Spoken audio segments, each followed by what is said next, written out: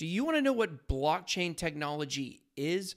Maybe you're in crypto and you've been invested in different coins for a while, but you really don't understand exactly what blockchain is, or either you are brand new to the world of cryptocurrency and you heard about Bitcoin, but you don't know the underlying technology to it. Today, we're going to tell you in very simple terms that either a child or a senior citizen could understand what is blockchain technology.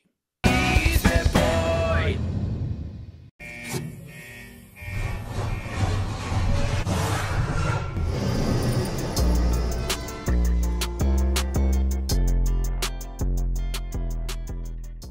Hey guys, welcome to BitBoy Crypto, your one-stop shop for all things Bitcoin and cryptocurrency.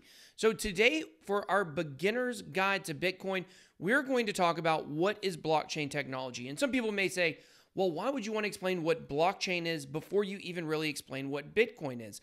And the reason would be because blockchain underlies Bitcoin. So really, to understand Bitcoin, you have to know what blockchain technology is. So today we're going to be breaking it down for you in very simple terms. And if you would like to know more about Bitcoin and cryptocurrency, make sure that you hit the subscribe button to this channel. We do beginner-friendly content as well as intermediate and advanced content as well. So, okay, guys, we are going to start with what is the definition of blockchain. Now, I'm going to be reading you guys this definition, and then we're going to go back and read it again, but we're going to break down what each one of the parts of this definition means. So, okay, this is coming directly from the dictionary here, or dictionary.com. A system in which a record of transactions made in Bitcoin or another cryptocurrency are maintained across several computers that are linked in a peer-to-peer network. So let's start, guys. So it is a system. So we all understand what a system is, I would hope anyways. It's basically a method of doing things. It is a pattern, something that is predictable. It's something that you know when you have a system that's consistent, that every place you go where this system runs is going to run in a very similar fashion. Like you can kind of think of McDonald's, right? They have several different franchises, but McDonald's has a method to their madness. It has a system. You know, when you go to a McDonald's anywhere in the United States, at least, it's going to be pretty consistent. There may be a few things that are different, but in general, they have a system that they run their business by. So a system in which a record of transactions. So a record of transactions, this is where a lot of people kind of compare blockchain to a database or blockchain to a giant Excel spreadsheet. Because when I say a record of transactions, it's very easy for you to know what that means because you just think of a log of transactions. If you think of Excel, if I said, hey, write down every transaction that a business made over a 1 hour period, that would make sense to you. You would just jot those down. Boom, boom, boom, boom, boom. However, one of the differences we'll see in a second with blockchain is if you were to make a record of transactions on your own computer, that's just one place that's storing that data. And we're going to look at what that means in a minute to have that data stored on several computers. So, okay, so we got a system in which a record of transactions made in Bitcoin or another cryptocurrency are maintained.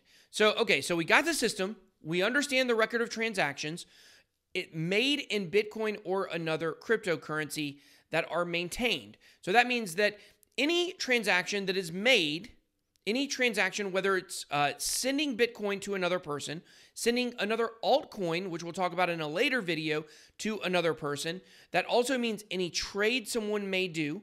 That means anytime you receive cryptocurrencies, all of those count as a transaction. Basically, sending or receiving a cryptocurrency makes a record in that log of transactions.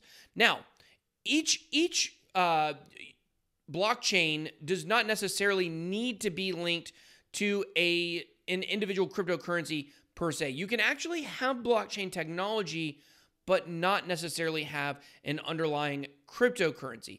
But in general, when we're talking about blockchain, we are talking about transactions that are made, sent, received, traded, whatever it might be, in a system that are maintained. So maintained across several computers. Now, this is where blockchain really starts separating itself from glorified databases, from Excel spreadsheets. they're stored by many computers at the same time. So that's where the word network really comes into play, a network of computers. So if you were to keep a log of transactions from a certain place for an hour of time, as I mentioned, that is only on your computer. But with blockchain, these records are maintained across several different computers. There are so many computers in a network, and they all have the same data. So what that means and what makes blockchain special is that if 10 computers all have a record of transactions and one computer tries to mess with the data, tries to change the data, tries to manipulate the data, the other 9 computers say, you're manipulating the data because we all have the data stored correctly.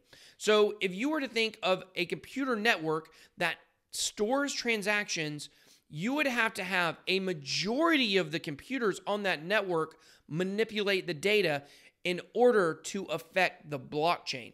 So that's where like a 51% attack, you may have heard that phrase before in the world of hacking. That's where that comes into play. But with the Bitcoin network, for instance, there's so many computers on the network that it would be really, really difficult to overtake that network. So the long and the short of it is when it says is maintained across several computers, that means that many computers are storing the same data at the same time, and that keeps the data from getting contaminated. So they are linked in a peer-to-peer network. That's another thing that makes this great, right?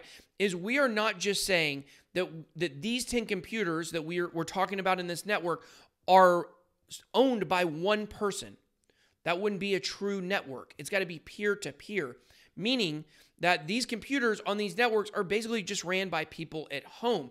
There's not one centralized area where all of these computers are so the data could be quickly manipulated.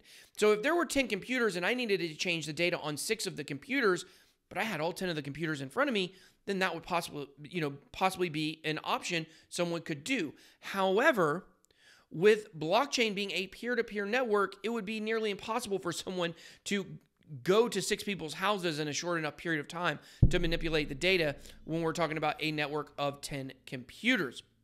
So that's the definition of blockchain technology, a system in which a record of transactions made in Bitcoin or another cryptocurrency are maintained across several computers that are linked in a peer-to-peer network. So now that we understand the definition, let's look at 3 things that people consider to be the pillars of blockchain technology. So these are the 3 things that really make blockchain technology exciting and make it different than anything else we've seen in the world.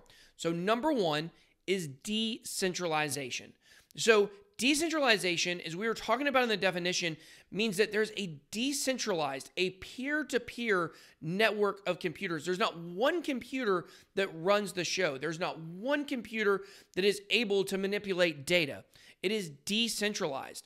Also, data is stored in a decentralized fashion as well. So you can kind of think of this as, you may have heard of torrenting, like with BitTorrent or uTorrent.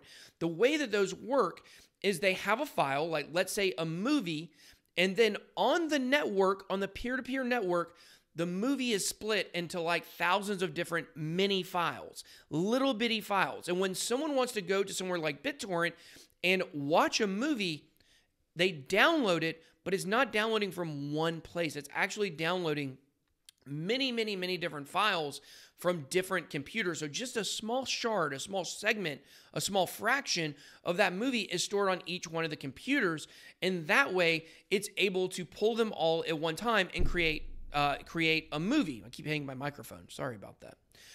But that is what decentralization means. It's very simple. Centralized means one source, one place. Decentralized means many sources, many places. The other pillar, or one of the other pillars, is transparency. So one of the cool things is if I were to say, let's go back to our example of our transaction logs, and we were to say that you have one transaction log you made of a certain number of transactions in an hour at a certain place. Well, that's stored on your computer. And to get access to that, I have to be able to go to your computer and pull that up. But blockchain, everything is transparent. So any person could pull up that transaction log. And that is one thing that keeps blockchain honest. It's one thing that removes the need for trust.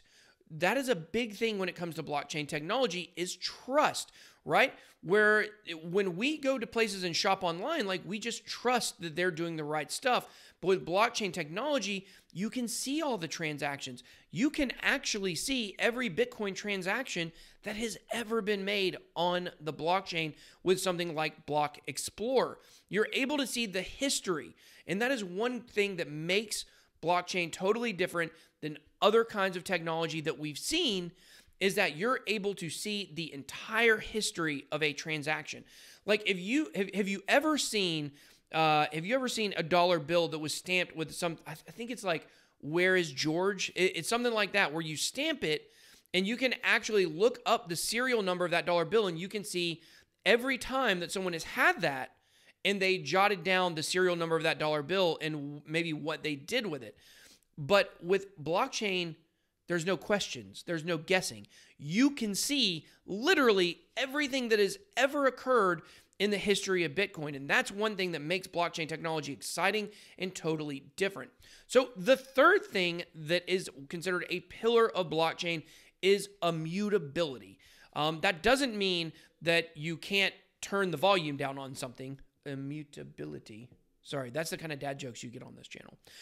What it actually means is unchangeable. The blockchain is not changeable. Because the information, the data is stored in a decentralized way, and there is a permanent record of it, it can't be changed. Like I said earlier, to change it and to manipulate the data, you would have to take control of more than half of the computers on a network. And that's one thing that makes Bitcoin so much stronger than any other cryptocurrency. Especially when you start getting outside of the top 10 cryptocurrencies, what you'll find is the networks aren't huge, and it's difficult to take control of those networks, but it actually can be done for a lot of those cryptocurrencies. But with Bitcoin, there's so many computers on the network, so many miners, that it's almost impossible to do. Now, is it possible for someone to take over the Bitcoin network? We'd have to cover that in a different video, but yes, it is possible. Is it likely? No. And the more that the network grows, the less likely that scenario is. So, okay, guys, we have looked today at the definition of blockchain technology, and we've also looked at the three pillars of blockchain. So let's just go over them one more time.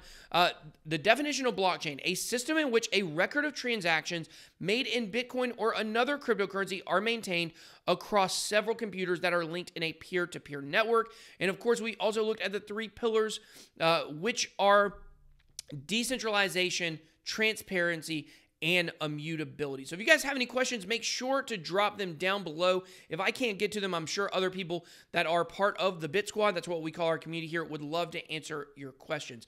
So I hope that was simple enough. It's really hard to break down blockchain any more simple than I just did. It's really oversimplification is what we just did, but that's okay, because everyone needs to understand what this technology is, because it's the new internet. This blockchain technology is going to be a second layer to the internet, in my opinion. All companies that you guys currently use are going to be using it. It's kind of like trying to explain what the internet is. If I said, hey, could you explain what the internet is? You would actually kind of probably have a hard time. But it's also very simple at the same time. We all just kind of internally understand what the internet is. And I think blockchain is going to be a second layer to that. And it's also going to be thought of in a similar way in the next 5 to 10 years. So you guys drop your questions below. Don't forget to hit that subscribe button, smash the like button. BitBoy out.